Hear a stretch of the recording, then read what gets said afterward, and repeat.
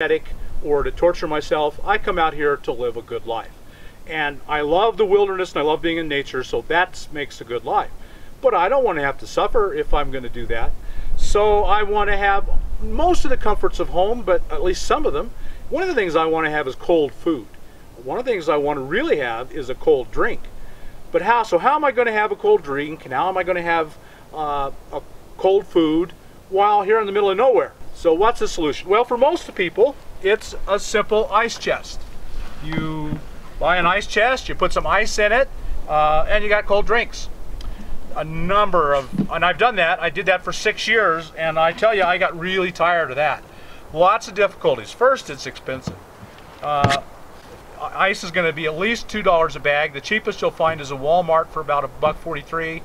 I ended up paying about $1 a day for ice.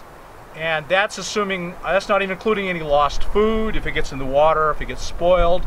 If I come out here and I want to stay 10 days, my ice isn't lasting 10 days. I've got to make a special trip into town to get ice. That's all gas that I'm not including in that $1 a day.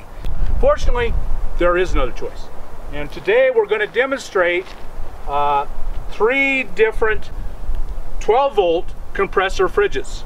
Now what that means is they actually have a compressor right inside them. You plug into a 12-volt socket. They all will come with, this is just a standard 12-volt plug-in. You can plug it into your car, and while you're driving along you can have it running. They're expensive. That's the big drawback. They're so perfect in every way, but they're very expensive. One of these is going to cost you in the ballpark of $400 to $500 and up if you get a really big one. So, and you got to have solar. How much do they draw? So they will draw, I would figure, between 25 and 30 amps.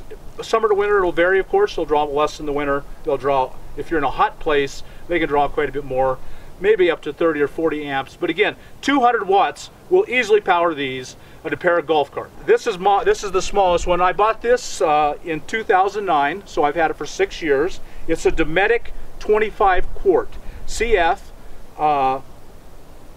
25. This is a 33, a CF 33, also by Dometic. You can see it's quite a bit larger, takes up a little more space, but inside it's gigantically bigger. And if you just have no room, this is what you're going to want, the CF 25. And I have the two. This winter is mine and this Dometic is mine. This goes in my trailer in the winter where I live in the winter. This goes in the van when I travel in the summer. That's not going in my van. It takes up too much space. The winter is much larger. I latched it. You can see it has big heavy latches on it. And it's much larger. Just compare the size of the insulation in the lid. And also another comparison is the seal. In many ways, the winter is a superior product. It has a real fridge seal. This just has a little rubber gasket and a plastic. On this one, I've had a lot of problems with the lid comes off, and when I want it to, it won't, but with it just popping off. Let me show you. This is the only thing that holds this thing together is these little pins. And I've had friends who broke the pin off, and what do? When you break the pin off, it won't latch anymore. The one way that the Dometic is vastly better is it uses what is called a Danfoss, that's the brand name of the company, compressor. And these compressors have been famous for a long time for being high quality and very reliable, lasting forever. I had this one 6 years. You've had yours 3 years, and they're holding up really well. Okay, what we have is the Dometic 33 quart. It runs on AC or DC. We have ours hardwired into DC. One of the things that I like about running it in hardwired is I take the plug off, I cut the plug off, and I run the positive through a 15 amp fuse, and I hardwire it in. Otherwise the connection tends to be weak and it tends to heat up in that socket. You see I have a pillow right here because the top of it isn't insulated that great, so you can feel the top of this, or the bottom of this pillow is cold. It's holding the cold air in, which also makes it run less, which extends the overall life of it and makes it use less power when it's running. So right here, the 33 quart is about 14 inches wide and about 16 inches tall.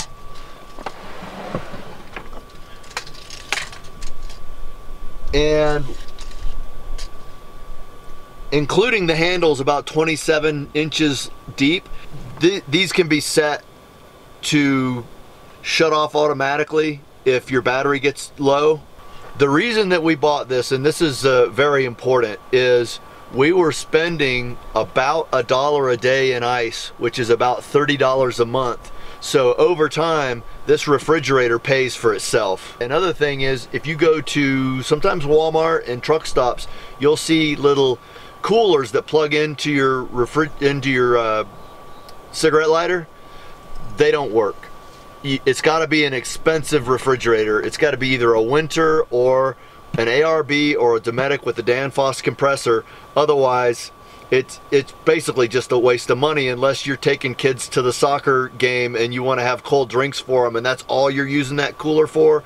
But if you're living this way like we do, you're going to have to go ahead and just get the nice one. We're going to look at my Whitner, is the brand name of this fridge. It's a very large fridge. Mainly, that's one of the main things we want you to see, is compare sizes, see which size will fit you. So I'll give you the dimensions. You can see that it needs a space of 32 inches. This is 32 inches across, and I would not have it any less. It's 33.5 inches tall, and again, I would not give it any less. When I open it, I'll show you why. Mine's much too heavy to be sliding around. And it's 23 inches deep, and again, I wouldn't do any less. As you can see, I'm kind of a nut on insulation. The more heavily insulated it is, the less it has to run. The less it has to run, the more power it uses less power. So I've kept, and just like James, I've got a pillow on mine, but I'm such a nut on insulation that that's not anywhere near good enough for me. So I've got a pillow, and then I keep, these are just cheap fleece blankets, and they drape over the side. And when I put my hand under there, I feel the cold. That's all cold that's staying down here and in. I glued a piece of, this is a backpacker sleeping pad on top of it. And on the side, this is a 1-inch thick piece of polyiso insulation, which is about the highest R value you can buy in sheet insulation. It's R7. I found these at Walmart, and I fell instantly in love with them, and you can't always get them, and I did find them once on Amazon. And that, I just lay it over, and so that you can, it adds a barrier, and this is cold. These are the gel stuff, and so it goes over, and I keep my condiments that I want to get in pretty easily on this side. Nut on insulation, so I keep, this is another piece of backpacker sleeping pad. It's very high insulation, reasonably high. I think it's like R3, but it keeps the air from moving around. And I've got mine plugged in. So this is how you set the controls. I'm at 36 degrees right now.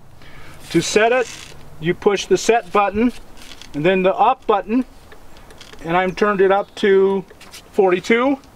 And so now it will reset. It'll flash a little bit and then it'll reset. Now the temperature is set at 42. It does kick out some heat. The vents on these things are critically important. You must never ever obstruct the flow of air. If the compressor gets hot, it'll burn up. It's just the nature of all mechanical devices. A big advantage to the Whitner is that it blows out the front.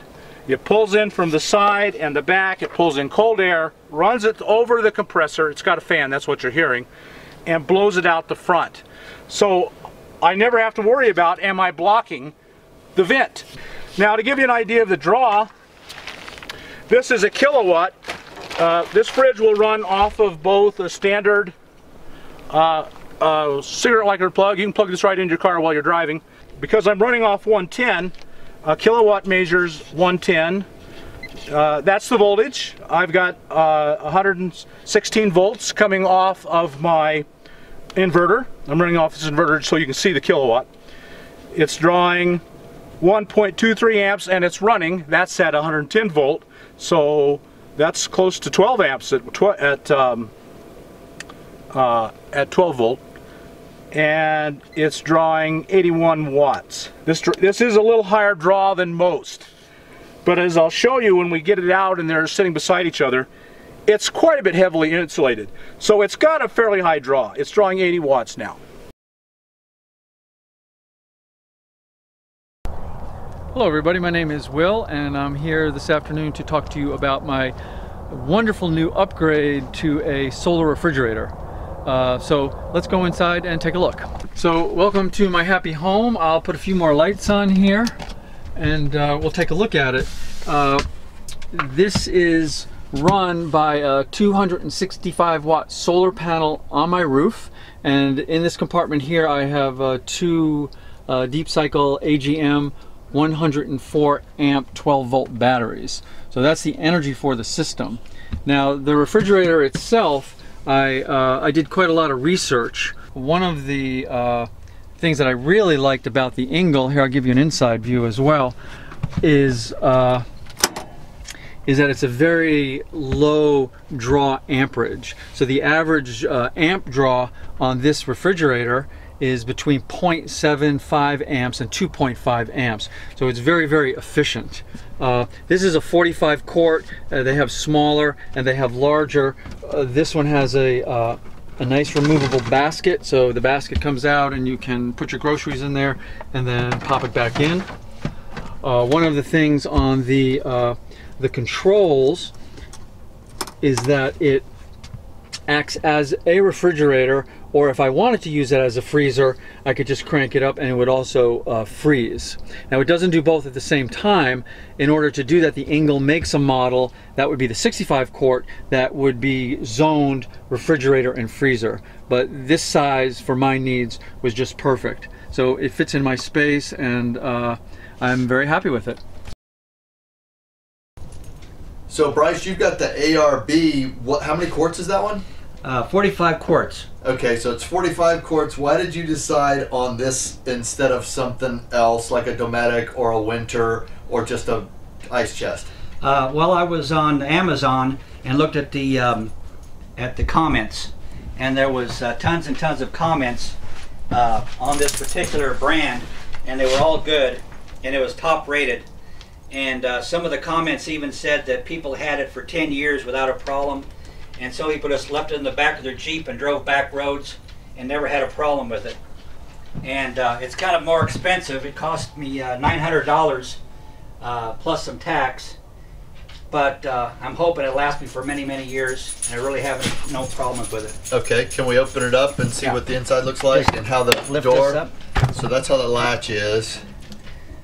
And then the bottom, the very bottom part is the freezing part, and then this part over here, okay, it just keeps things cold. Keeps cold. And then I throw my beer down at the bottom around noon, so it's like icy cold, like around 4. Okay, so how long have you had it? I've had it a year now, and I just leave it plugged into 12 volts. It uses very little electricity, very little juice, and run it off my solar, and I have had no troubles with it whatsoever. So here's to the good life. Not just the surviving life. You can do that at home in a stick and bricks house. Here's to the good life, in God's nature, in total freedom, and living with all the comforts of home. Like a good cold diet Pepsi. Or for those of you who prefer adult beverages, to an adult beverage. Cheers.